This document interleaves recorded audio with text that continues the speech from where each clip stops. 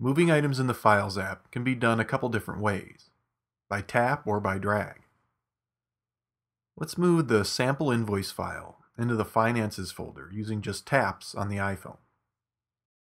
So I need to tap and hold to bring up the options and choose Move. Then I can select from any folder or location in Files. I'll tap on the Finances folder here in Documents. If I want to put this in the 2016 folder here, I could tap on that. But I just want to leave this in the Finances folder with the rest of these documents. Tap Move and we're done. We can see on the iPad and iPhone the file is in the Finances folder.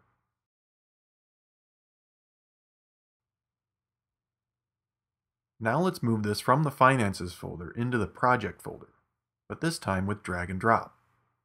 So I need to tap and drag on the sample invoice, then navigate to the Project folder. I can either drop the file right onto the folder here, or open the folder first, then release my finger to drop it. We can also move multiple files at once, either with the tap method or by dragging. To do this with just taps, start by tapping the Select button here, then tap to select the items that need to be moved.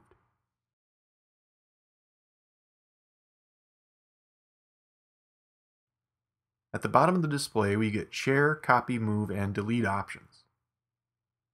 Tap on the folder icon when using the iPhone interface to move. Then we can select the location just as before. Now on the iPad, let's do this with drag and drop. I'm going to go into the Project folder and try to select all three items here.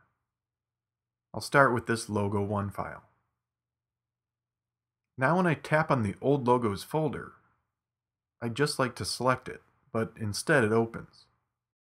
So when selecting multiple items to drag like this, if you have a folder that you want to be included, select it first and then the other files. With these selected, I can navigate to another folder to drop them.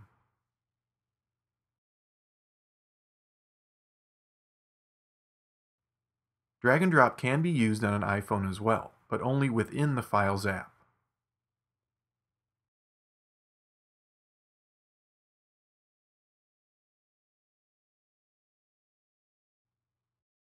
On an iPad, I can drag a couple files and then close the Files app.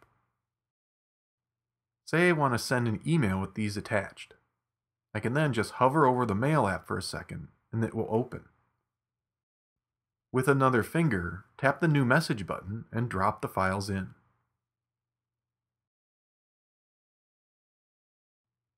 Drag and drop from files also works in Split View.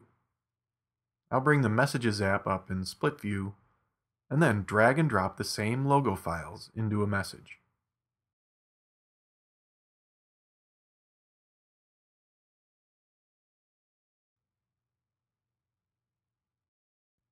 We can also use copy and paste to move items either within files or into other apps.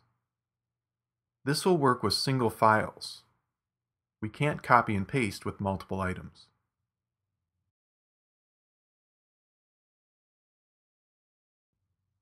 So the Files app is really flexible when it comes to moving files and folders, which makes organizing everything in files that much easier.